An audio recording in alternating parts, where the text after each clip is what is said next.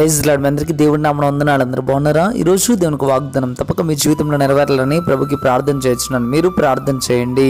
మీ హృదయములను కలవరపడనీకుడి. యోహాను సువార్త 14వ అధ్యాయం 27వ వచనం. ప్రేమని దేవుని బిడ్డలారా, ఈరోజు దేవుడు నీతో నాతో మాట్లాడుతున్న మాట, మీ హృదయాలని కలవరపడనీయొద్దు అని దేవుడు చెప్తున్నాడు. ఈ రోజున మనం ఎంతో భయాందోళనలో బ్రతుకుతూ ఉన్నాం. ఈ రోజున ఎంతో భయంకరమైన వైరస్ మధ్య మనం బ్రతుకుతూ ఉన్నాం. అయితే దేవుడు చెప్తున్న మాట ఏంటో తెలుసా? నీ హృదయాన్ని కలవరపడనీకు అని చెప్తున్నాడు. కలవరం ఎప్పుడైతే స్టార్ట్ అవుతుందో మనలో భయం స్టార్ట్ అవుతుంది. భయం ఎప్పుడైతే మనం స్టార్ట్ అవుతుందో మనలో పిరికితనం అనేది స్టార్ట్ అవుతుంది. అందుకే దేవుడు చెప్పడం ప్రారంభిస్తున్నాడు, నా యందు విశ్వాసం ఉంచండి, మీరు ఎంత మాత్రం కూడా కలవరపడవద్దు, మీరు ఎంత మాత్రం కూడా భయపడొద్దు అని దేవుడు చెప్తున్నాడు. ఈరోజు దేవుని యందు నువ్వు నమ్మకం ఉంచగలిగితే కలవరపడనే పడకండి. దేవుడికి తప్పక సహాయం చేస్తాడు. ఈరోజు మన భారతదేశానికి దేవుడు సహాయం చేయలాగున నేనైతే కోరుకుంటున్నాను, మీరు కూడా కోరుకోనండి. అంతేకాదు, మీ పర్సనల్ జీవితంలో కూడా ఎన్నో భయాలతో బ్రతుకుతున్నారేమో. శ్రమల ద్వారా, కష్టాల ద్వారా, వేదనల ద్వారా, ఇబ్బందుల ద్వారా ఎంతగానో మీ హృదయంలో కలవరం కలిగి జీవిస్తున్నారేమో. అరే ఏం జరిగిపోతుందో, ఏమైపోతుందో అని ఆలోచించడం ప్రారంభిస్తున్నారేమో. అందుకే దేవుడు నేరుగా మీతో మాట్లాడటం ప్రారంభిస్తున్నాడు. మీరు ఎంత మాత్రం మీ హృదయంలో కలవరం కలగకూడదు అని దేవుడు చెప్తున్నాడు.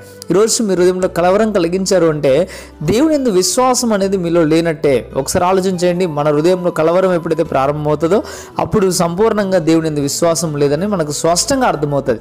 ఈ రోజు నుండైనా దేవుని యొక్క వాక్యంలో కానీ, దేవుని యొక్క ప్రార్థనలో కానీ, దేవుని యొక్క స్థితిగతుల్లో కానీ నువ్వు ఎప్పుడైతే విశ్వాసం కలిగి జీవిస్తావో, ఎప్పుడైతే నమ్మకంగా అన్ని విషయాల్లో ఉంటావో అప్పుడు దేవునికి సహాయం చేస్తాడు. మంచిది, దేవుడు నీతో నాతో వాగ్దానం చేస్తున్నమాట, నీ హృదయాన్ని కలవరపడనీయకుడి అని దేవుడు చెప్తున్నాడు. ఈరోజు నమ్మకంగా, యథార్థంగా, ప్రభువా నువ్వు నాకు సహాయం చేస్తావు, ఇక మీదట నా హృదయాన్ని కలవరపరచనని ఎవరైతే దేవునికి మాటిస్తారో వారి పట్ల దేవుడు యాజ్యం ఆడబోతున్నాడు. ఆమేన్. ప్రార్థన చేద్దామా? ప్రార్థన. పరిశుద్ధుడా, మహోన్నతుడా, గొప్ప దేవుడా, నీకు వందనాలు ప్రభువా. ఈరోజు నేను ప్రతి ఒక్కరు కలవరం చెందుతున్నారు ప్రభువా. అయ్యా, ప్రతి బిడ్డ కలవరాన్ని మీరు తీసివేయడానికి ఈరోజు నేరుగా మీరు మాట్లాడిన రీతిని బట్టి వేలాది స్తోత్రాలు. ఎంతో భయంతో వణుకుతో బ్రతుకుతున్న వారు చాలామంది ఉన్నారు ప్రభువా.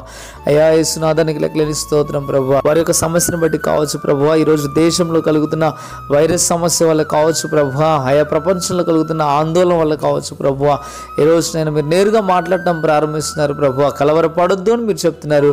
ఏ బిడైతే కలవరపడుతూ భయపడుతున్నారో వారికి తగిన ధైర్యాన్ని మీరు దయచేయండి. ఈ వాగ్దానం ద్వారా ఇంకనూ మీరు బలపరిచి స్థిరపరచమని, మా పక్షమని ఆజ్యమాడి దేవుడు మాకుండగా మాకు దిగులేంటి అని నమ్మకంతో, విశ్వాసంతో ప్రభు అని బిడ్డల ముందు కొనసాగడానికి సహాయం దయచేయమని, ఎవరైతే వాగ్దానం వింటున్నారో వారి పట్ల అద్భుతమైన కార్యములు మీరు దయచేయమని ప్రభువైన యేసు పరిశుద్ధ నామములో మిక్కిలి బ్రతిమలాడి వేడుకొంచున్నాము తండ్రి.